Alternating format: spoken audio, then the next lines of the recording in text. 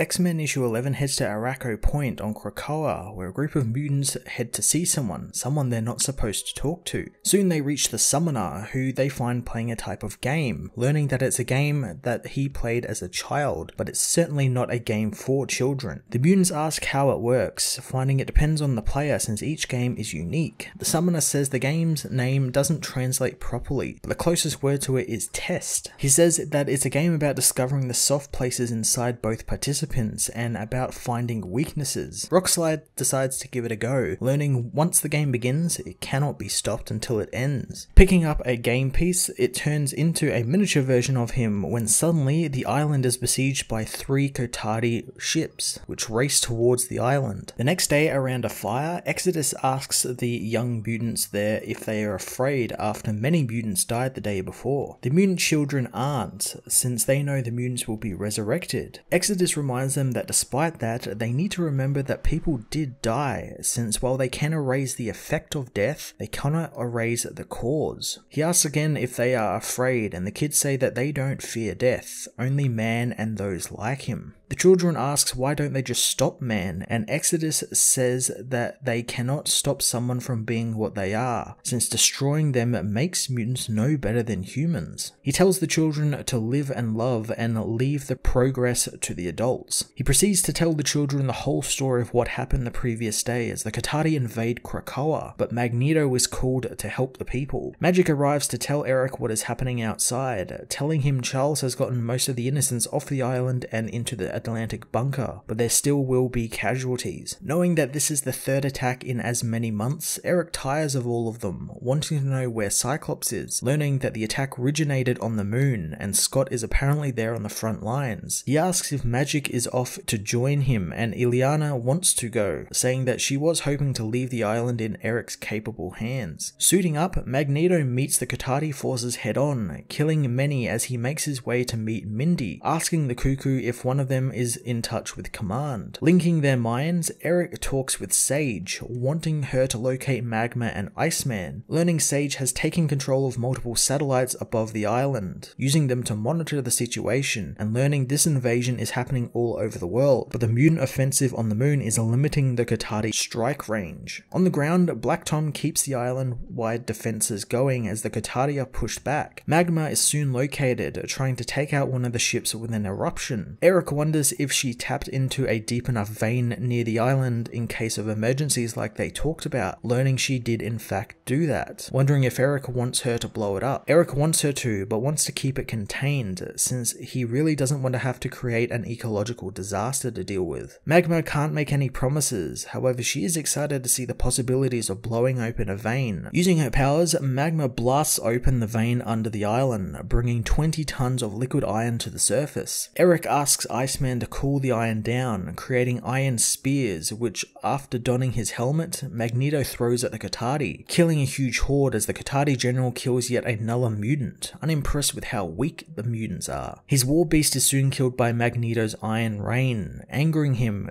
and he demands to know who dares cross him. Magneto confronts him, saying that he dares, telling him it's kind of a failing that has plagued him his whole life. He orders the Cotati off the island, and if they leave, they will be left in peace, offering friendship. The general isn't interested in niceties, saying that he is a forest and that he is the world, and they don't lose, and humans are just meat and nothing but their food. The general says that he is not going anywhere, and if it's a fight the mutants want, then a fight they will get. Magneto says that he has already won, as he drops all of the satellites above the island on the general, crushing him to death. He tells Mindy to apologize to Sage for destroying her satellites, getting her to forward payments to the respective governments who own the satellites. She asks about the military ones, but Eric tells her that if the military asks about them, she is to say they don't know, just like how they weren't meant to know the satellites were there in the first place. Magneto intends to head to the moon to end the war, as Exodus finishes his story, saying that that is what a hero is, and it's what a hero does. He asks the children to name the hero, and the children all enthusiastically yell Magneto. Exodus confirms their words, saying that it is indeed Magneto, Magneto, and he is a mutant. X-Men issue 11 was a fantastic little tie-in to Empyre, but also a great self-contained story about the hero of Krakoa, Magneto. It was really fun seeing Magneto just kind of going to town on the Cotati, and in a really commanding, smart way. I loved him coordinating with all the different mutants, specifically Magma and Iceman, to create metal for him to use as a type of island defense missile system. It's great seeing Eric leading the X-Men and being the guy in charge during a war, because really who else would you want to call to lead your men during a war? The framing with Exodus telling the story as kind of a piece of propaganda to little kids and trying to like influence them is great and very on brand for the weird and creepy rebranding Hickman has given the X-Men, and I look forward to that continuing through his run, just these little cutaways to Exodus telling these stories to kids to, I guess, frighten them and inspire them in very creepy ways. I'm going to give this issue a 9 out of 10.